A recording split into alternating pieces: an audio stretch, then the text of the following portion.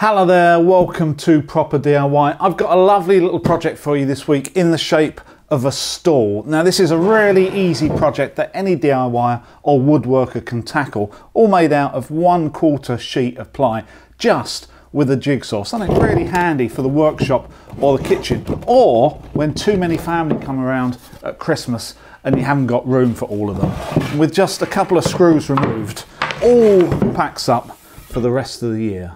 And I'll show you how I make it.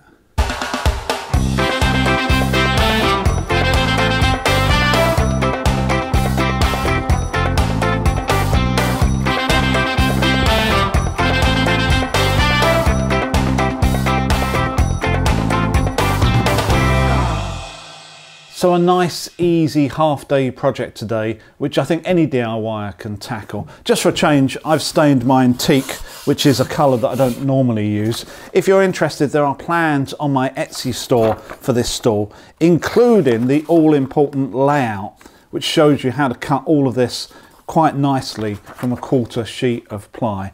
So let's go back just a couple of hours ago when I started marking this out. I picked up a sheet of ply from my local DIY store and had them cut it into 4 quarters, only one of which I'm using today. I start by transferring the cut-in layout onto the ply, just using a tape measure, square and pencil.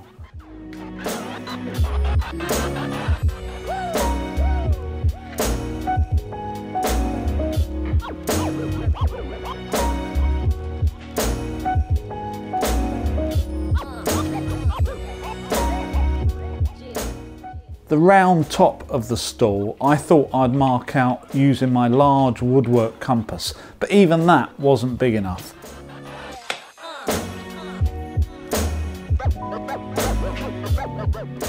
So I moved on to using a piece of string in a loop around a central nail. This works fine once you've adjusted it, and there's many different ways of marking a circle, so feel free to take your pick. The exact size of this isn't really the important thing. The main thing is that the circle is uniform and you also meet back where you started. So that's all the marking out done that we need at the moment. And obviously at this point, it's a really good idea to double check all your dimensions and have an overview of it and just make sure that it looks okay before you make any cuts. What's quite nice about this design, if you just come and have a look at this, is the circle that we cut out for the top of the stool is exactly the same size and shape as the 2 semicircles that are in the bottom legs of the stool. That means that there's no wastage between these 2 parts at all. And even some of the wastage that we do have around the perimeter, we've got uses for those as well. But what it does mean is that when we're making this cut with the jigsaw for the top, we haven't got a waste side. We've got good material on both sides. So we have to be a little bit careful with that cut to make sure that we've end up with something clean on both sides. Now, talking about using the jigsaw, a lot of the cuts on this are straight cuts, and obviously if you've got a circular saw then that's probably a better tool to use. But today we're going to do everything with this jigsaw. Now, making a straight cut with a jigsaw you can obviously do by hand, but it's more accurate if you run it down the side of a straight edge, and it will follow a line straighter if you're running the base plate down the side of a straight edge. But obviously the straight edge, when we clamp that down to the workpiece, is going to have to be offset from the line. So we need to understand the distance between where we clamp the straight edge and where we're cutting. And there's a couple of different ways of doing that. The obvious way is to put a blade in your jigsaw and then just measure between the side of your base plate and the side of the blade, and then you know the measurement. But the more accurate way, and I think slightly easier, I'll show you now. I've used this technique before with the circular saw, and it works in exactly the same way with a jigsaw. Set up a piece of scrap wood and a straight edge and cut a short section. Then all you need to do is measure between the cut and the straight edge, and you can actually measure the offset quite accurately. Another way of making life easy, rather than using any measuring, is to cut a short length of offcut that's butted up against a straight edge.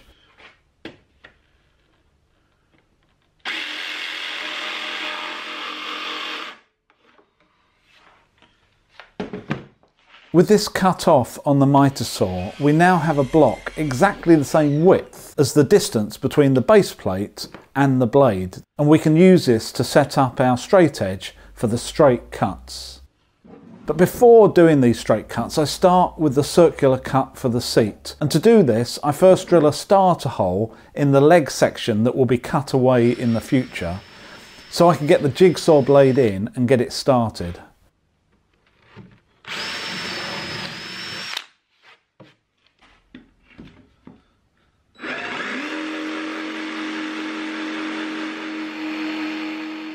During this circular cut, I go slow, and any adjustments I make to it, I try to do as smoothly as possible to make sure that it's round with no steps or bumps along the way.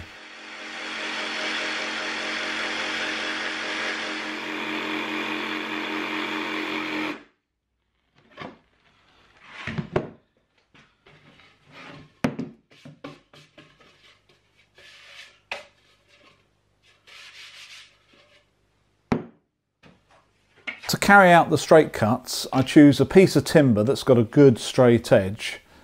This one has got a good and a not so good straight edge, so I firstly mark the one that I want to use so I don't get mixed up later.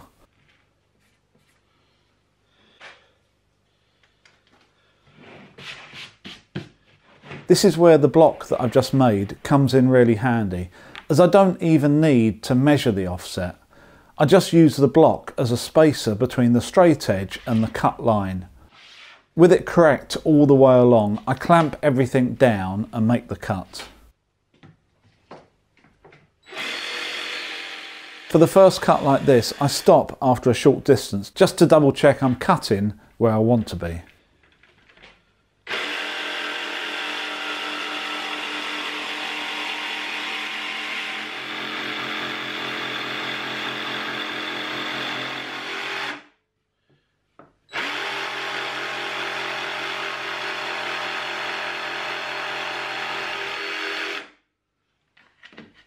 And with this method, if you're careful, you can actually get quite a respectable straight cut. I then get on and make all the other cuts.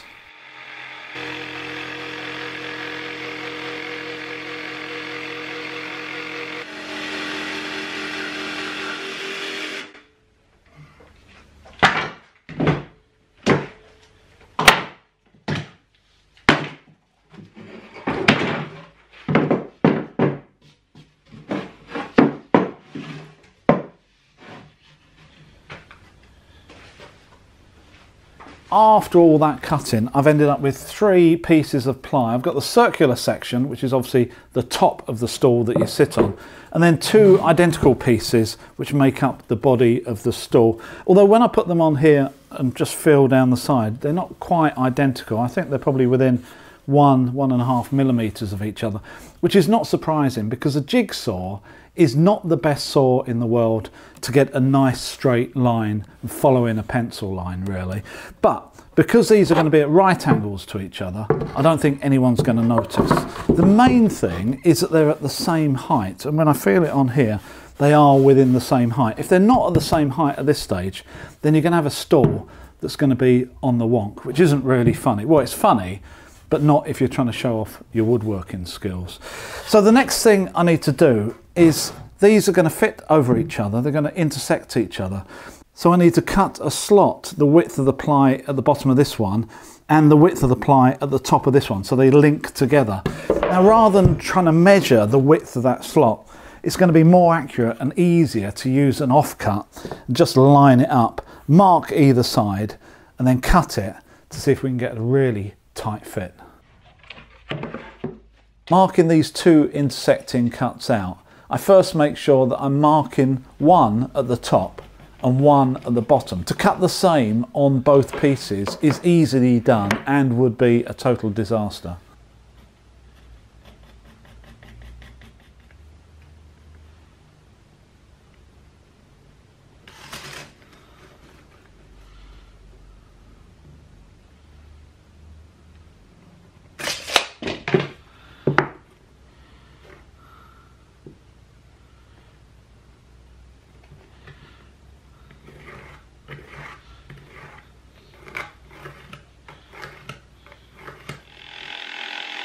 I'm careful here to be cutting on the inside of each line, so I make it fit nice and tight. I also leave the end of the cut short, so I can adjust it bit by bit for a good fit.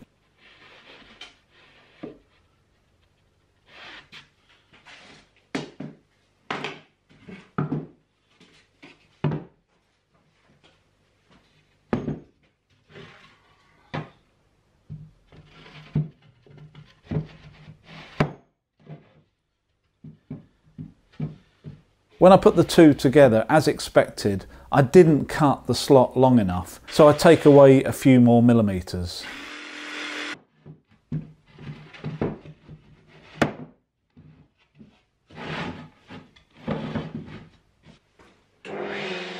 I've decided to use my new table mounted router just to round over the edges on this stool, but you can use a plane or sandpaper. You just need to get rid of any sharp corners.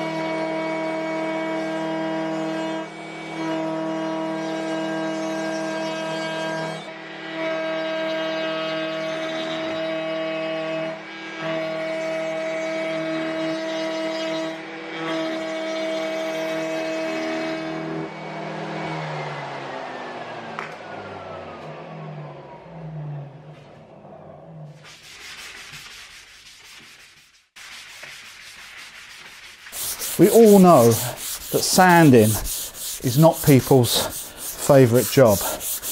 And watching it on video is probably not particularly good video either. So while I carry on with this, I have to tell you that this video is being sponsored by ITS for all the tools you need. So go and see my other self that will tell you all about the current sale, and maybe there'll be a decent sander there. If you see one, let us know.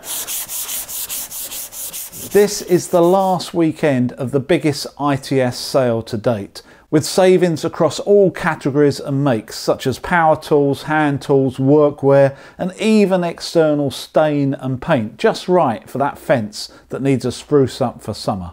This time I'm particularly interested in their garden and outdoor offerings now that the summer is coming, and with everything from lawnmowers to barbecues and gazebos, they seem to have all bases covered. As usual, if you order before 7 PM, they guarantee next day delivery. And also, if it's your first time ordering and you spend more than £60, put in my code PROPERDIY, it took me ages to come up with that one, and they'll send you this free goodie bag, free. Well, it would be, wouldn't it? Anyway, I think I've finished sanding, or just had enough of it, one or the other. So let's get this stool put together.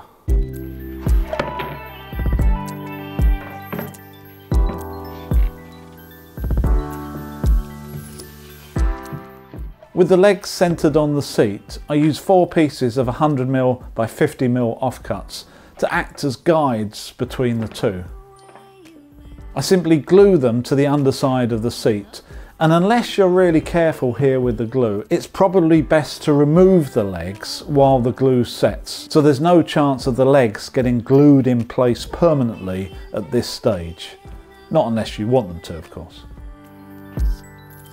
I love to watch you sleep. Open up your heart to me. Let me in, let me in.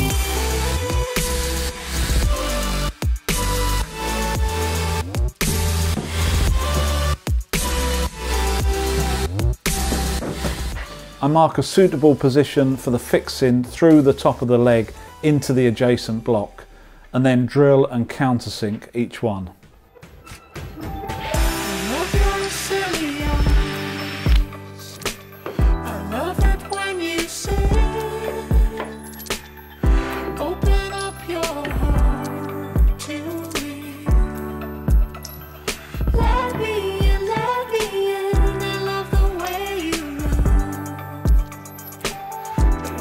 Chase your dream. Open up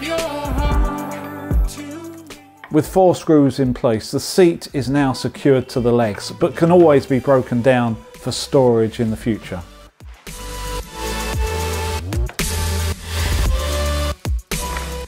You don't need to apply any finish, but there's nothing stopping you painting this or staining the stool like I am. Here I'm using a water-based stain that dries quite quickly and is easy to clean up.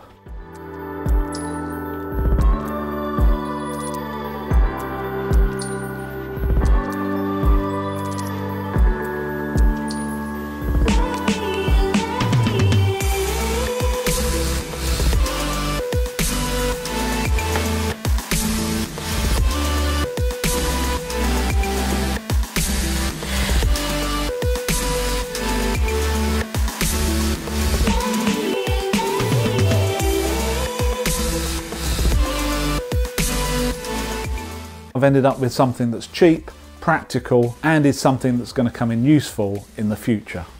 So after all of that, I think I deserve a sit down. And this is the ultimate test, because if it takes my weight, I can guarantee it will take everyone else's. Don't forget, if you're interested in making this, the plans are on my Etsy store. I'll put a link in the description below.